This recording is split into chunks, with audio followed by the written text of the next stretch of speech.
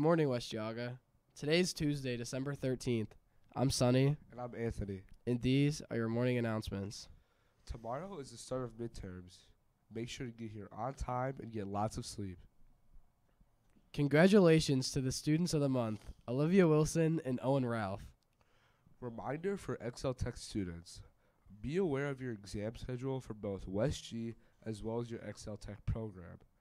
Remember that Mayfield will be on winter break starting the 16th. Busing will still run from Mayfield to your program so long as the hosting school is in session. Talk with your instructors to be sure that you understand. When you are taking your Excel Tech exams, they should have the dates of the West G midterm schedule.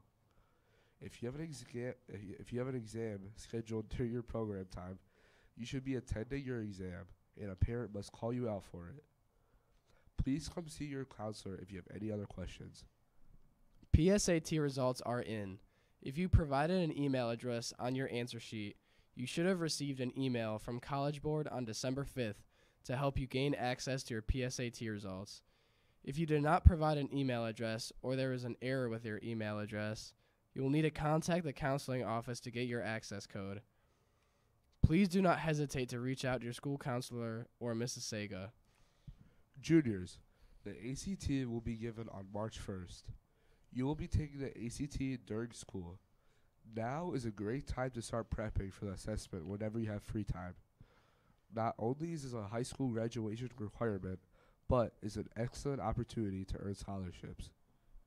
Happy birthday to Brian Denneman, Aiden Weir, and Mandy Guinan.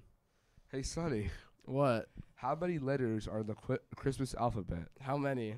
25. Because there's Noel. Thank you, West Yaga. These are all your announcements for the day. Have a wonderful day.